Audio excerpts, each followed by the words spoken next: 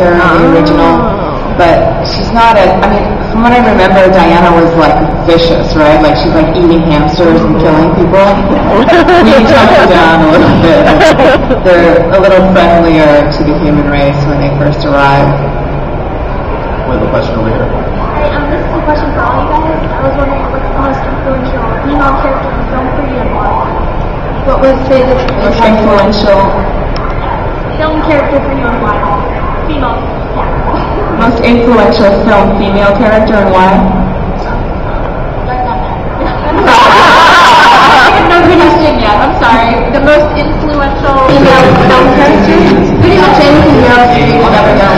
Another announcement. Right now.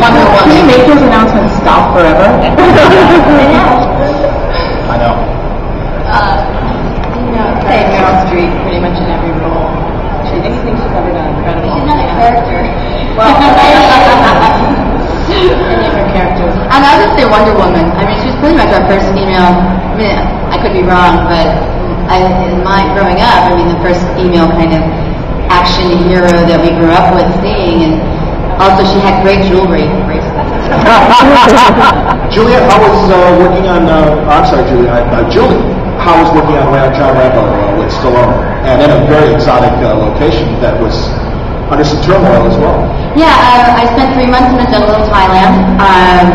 We had security detail on us at all times because there were death threats made against Stallone from the Burmese government. I am not allowed into the country of Burma, which is okay because it's an awful, awful, horrific place.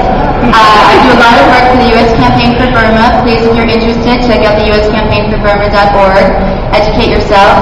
It's the longest running civil war in the world. It's worse than Darfur. They have the largest child army ever in the history of the world. So it's a cause I'm very passionate about. And it was because of my experience on Rambo that I became involved in the organization. And it was an amazing experience. I mean, to work opposite a film icon like Sylvester Stallone. He also directed the movie. I learned a lot about filmmaking, a lot about what it takes to do an action film. They are not easy movies to shoot. They're not only emotionally draining, but physically draining as well. But it was, for me, a very inspiring experience. I got to meet a lot of refugees, and it changed my life. It made me actually care about something outside of Hollywood.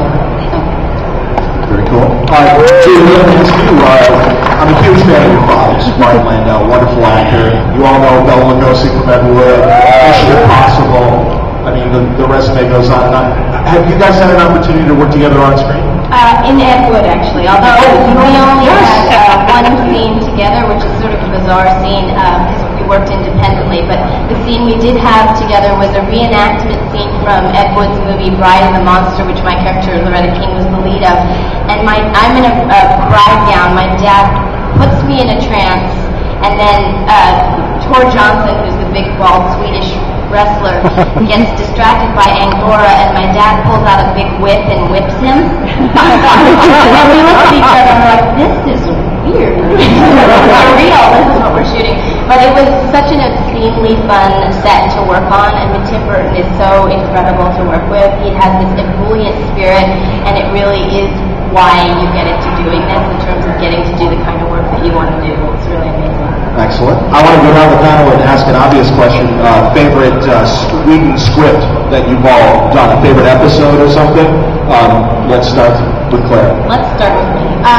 You guys have season, Clare. I mean, really, Glory was such a great concept.